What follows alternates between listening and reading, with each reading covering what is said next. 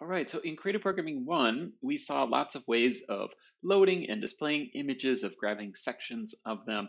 But what we didn't talk about is the more fundamental unit of images, which are pixels. And in this series of demos, we're going to be looking at lots of different ways that you can access and change those values. You can look at a pixel's neighboring values to make changes, and lots of other really cool, crazy, freaky, weird stuff that we can do. But before we dive into those examples, we're going to look at the built-in filters that p5.js gives us. So there's a command called filter, and we can specify from a range of different filters that allow us to transform an image. These are really cool. They work really well.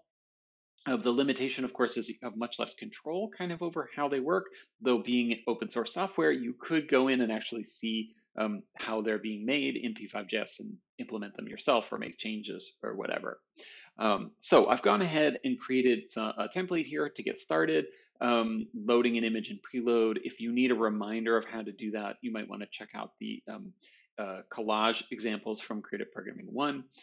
But I've got this here. I do want to make one change. However, if I run this code, my image is too big, and so it like spills over the sides.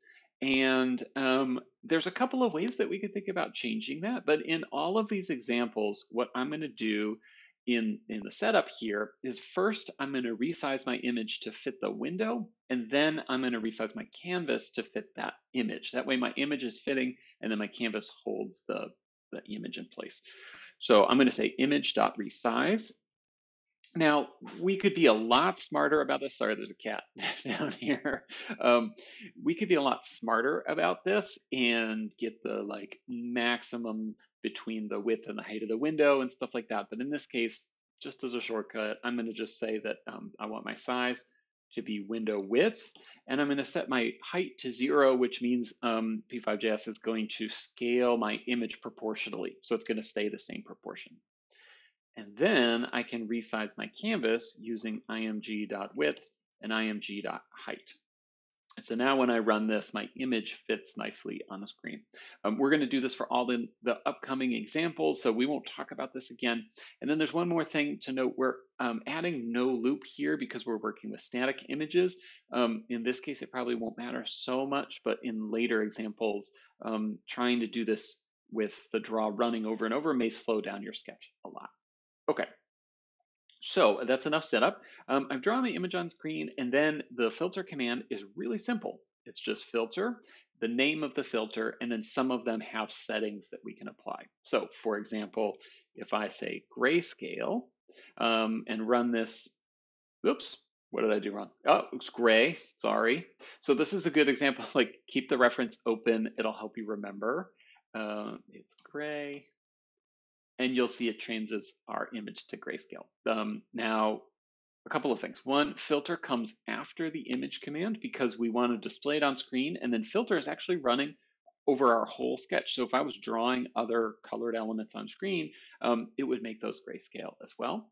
And then in this case, the grayscale filter has no arguments, no extra parameters to it because it's really just doing one simple thing. In an upcoming video, we will implement our own grayscale filter at the pixel level, and we'll see ways that we can, different ways that we can achieve this.